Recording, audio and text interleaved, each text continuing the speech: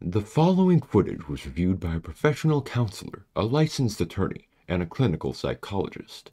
This footage may be disturbing to some audiences. Viewer discretion is advised.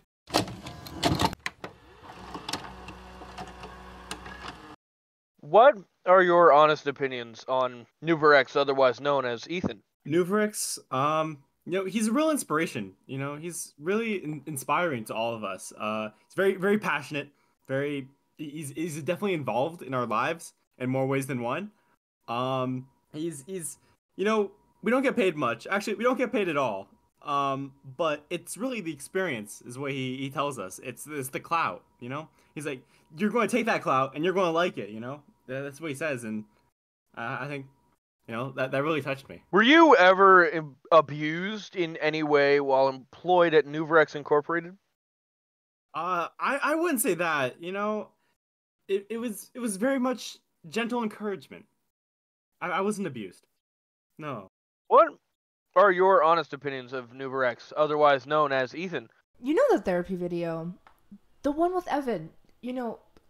That was real. We were psychologically tortured. I understand you've worked at Nuverex Incorporated for a while. Yes, I have. And what are your honest opinions of Nuverex, otherwise known as Ethan? A common theme between interviewees was that the subject of today's investigation has a certain inclination. He's pretty gay. He's the single gayest man I've ever met, and has done unspeakable things to me. I'd rather not talk about it. That's okay. I'm not going to pry. Several sources and one very popular tabloid report that Ethan commissioned you for art, yet he never paid you. Is this true? No, the work environment is great, and the pay is great, and I love working here because it's great.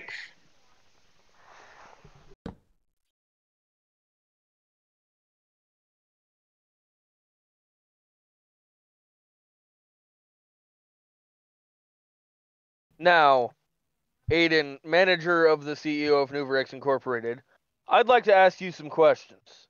No comment. But I haven't even asked any comment. This just in, controversial CEO Ethan Nuverex Minecraft has been spotted in this town square. We're going to see if we can get some answers. There he is now! Mr. Minecraft, this is Jerry Gay with the Bedrock Broadcasting Company. We have some questions for you. Would you like to address the allegations against your Fortune 500 company, Big Racism? When I was a child, I experienced racism for the first time. Let me set the scene.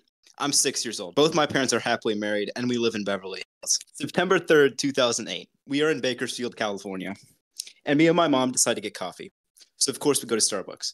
I order a Frappuccino with extra whipped cream from Emily. 13 minutes later, I get my Frappuccino, but with no extra whip.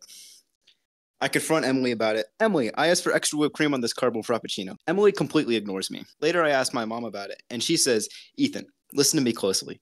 Some people are going to judge you. They will judge you for what you have and what you are born into, and even who you are. But you have to move on. I say, okay, sure, and buckle myself into our 2024 Chrysler Pacifica. 20 years later, I realized that she was talking about the color of my skin. That's why I started Big Racism. I want other people to feel what I felt that day.